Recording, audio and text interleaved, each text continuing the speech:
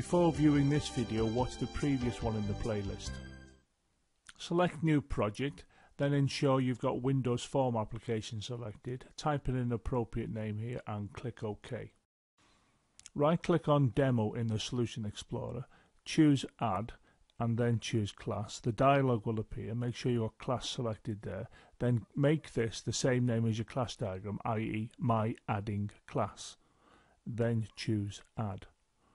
We can see it appear here in the Solution Explorer, and over here we can see we have the template for the class My Adding Class. And what I'm doing now, I'm typing in the variable that is required, where the variable is sum of 2 CL as shown in the class diagram, and we need this to be an integer, as you can see here. Now the next thing I'm doing, I'm going to make a public read-only property procedure, and I'm going to give the property procedure the name sum of 2, and I'm going to say that it's going to be returning an integer. And then we get this template, and in here I'm going to say return sum of 2 CL. Now that shows us that this particular property procedure with this line here will be returning whatever the content of this variable is here. So we can see how we link a property procedure to a class level variable, and we can see how I choose the names to be almost the same as we highlighted in the last video. I'm now going to produce the add2 sub method as shown in the class diagram here. I'm going to make this a public sub method called add2, as you can see here, and then in the brackets I'm going to type by val, and that means by value, and this is going to relate to the class diagram as you can see here. I'm going to call it number1 as integer, then I'm going to do by value again, and this time it's going to be number2 or num2 and num1 to be more accurate, and that's going to be as integer as well. And we can see quite clearly that this line here relates to this entry in the class diagram. We can see that the subroutine has been called add2, as you can see here, and that the parameters, well, the first parameter is num1, which you can see here, and the second parameter is num2, which you can see here and here. This is how we declare a pass by value parameter. The word by value here simply means that number1 is capable of receiving the content of another variable that is passed in as a parameter. And in fact, number1 is being defined as an integer, as we can see here. And something similar happens over here. Here we are declaring number2 to be a pass by value parameter of type integer. We can see that the declaration of num1 and num2 are separated by a comma, as you see here. We now enter the following program statement. We make the class level variable equal to the sum of what's stored in num1 and what's stored in num2. The code you see before you now actually defines the class that we discussed in the previous video in this playlist. That is this class here. We will now build a form to test the class. We add a button to the form, as you can see here. We then choose a label and we put that on the form. We then choose a text box, we put that on the form and move it down a little. We then choose another text box and we can see that's positioned there, and then we move all of the components around into their appropriate positions. We now set the name properties of each of the components in turn, as you can see here. Here you can see I'm setting the text property of the button to add numbers. Here I'm deleting the text property of the label, and here I'm actually naming it appropriately. The auto size is set to false and the border style is set to fixed single. Once we've set the properties, this is what the form will look like. Double clicking the button will bring the code window into view, as we can see here.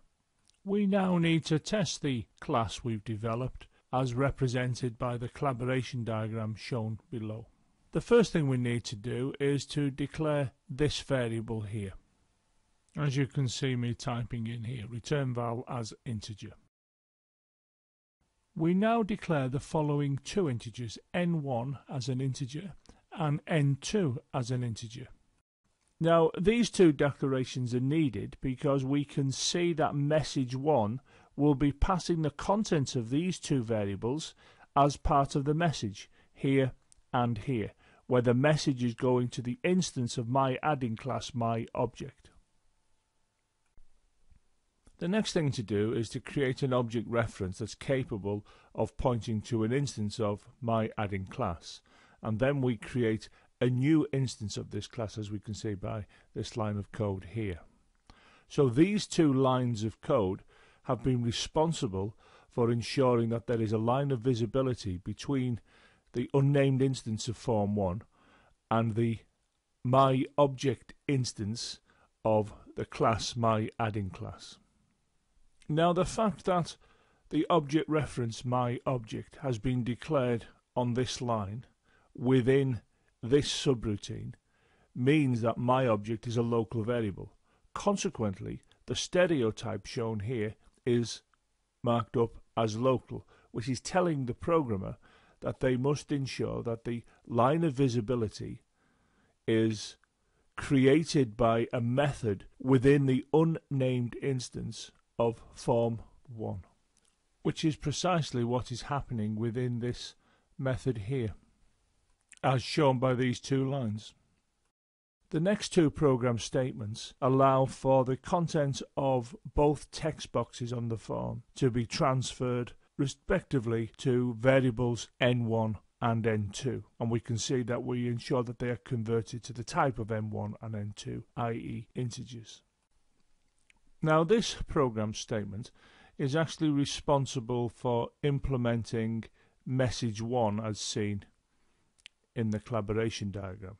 And here we can see quite clearly we're referring to the instance my object, and we're using the add2 submethod that was declared within the class responsible for defining the members of the instant my object. Now the content of the variable n1, which here is the actual parameter, is passed to be stored in the formal parameter num1. The same relationship exists between n2 and num2, i.e. the content of n2 is passed to num2. The content of num1 and num2 are added together with the result being stored in sum of 2cl, which of course is the private class level variable declared here.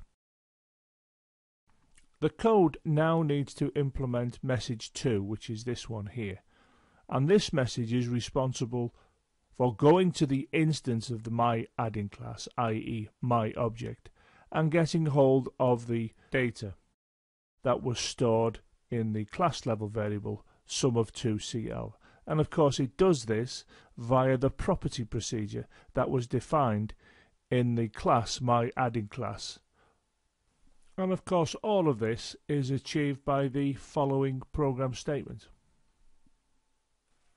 Of course what we now need to do is to output the result returned to the label on the form, and that is achieved by this particular line here.